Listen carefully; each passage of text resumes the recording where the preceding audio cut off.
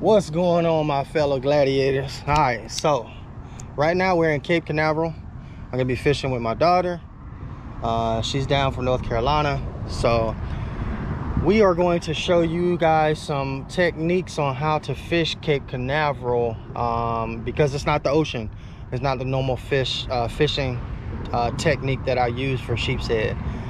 So the water is it's a bit slower, so you're gonna need minimal to no weight at all when it comes to Sheepshead fishing in the river. So hey, listen guys, we're gonna see if we can put you guys on some footage, and y'all stay tuned, man. Should be a good one.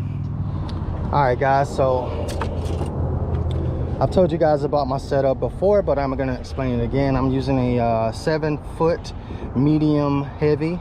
This is an Ugly Stick intercoastal. And then on that I have a Cast King.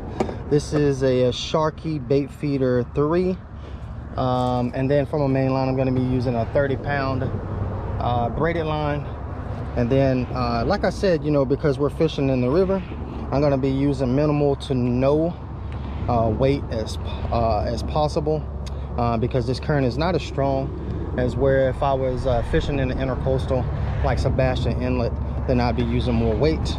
But this right here is going to be a half ounce for the egg sinker. We're going to try that out first, or we might even just free line it and see how that works.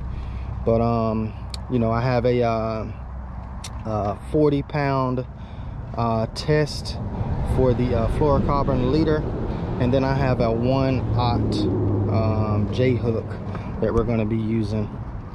So we're gonna get on them for you guys, okay?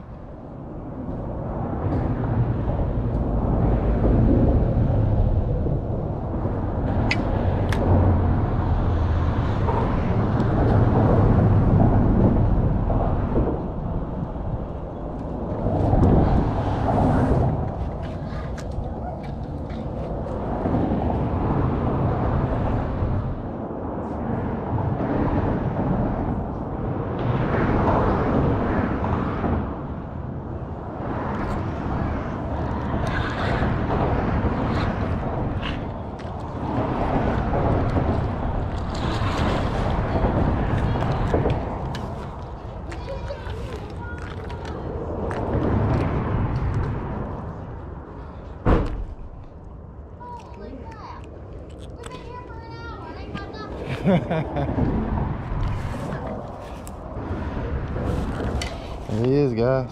First one of the day.